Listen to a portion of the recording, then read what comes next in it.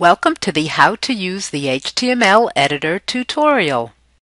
Many Angel tools include an HTML editor that allows you to format and/or edit text.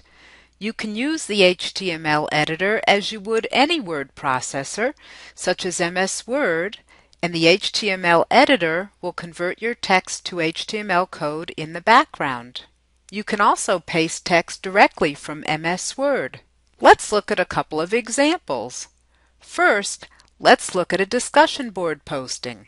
In this discussion board, you see the assignment, you see the instructions, and you have the opportunity to post. When you click on New Post, you can put in a title to your discussion posting and write your post. You'll notice here is the HTML editor, very much like you would see in a word processor, with font size, bold, italics, underline, and other features.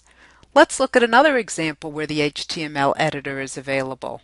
Let's look at a Dropbox. Here's the Your Plan for Success Dropbox. You'll notice here you can also put in the title and then put your message in.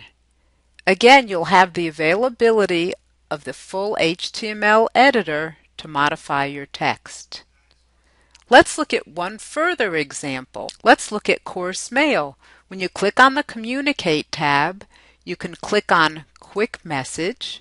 And here's an example of where you can paste text from Word. We have some text we'd like to modify here. We'll select the text as you would in a word processor. Let's change the font size.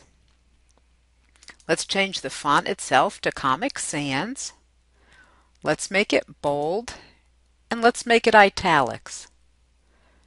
You can see we've modified our text using the HTML editor. This concludes the How to Use the HTML Editor tutorial. If you have technical questions with your class, contact the Virtual College Help Desk at 305-237-3800 during regular business hours.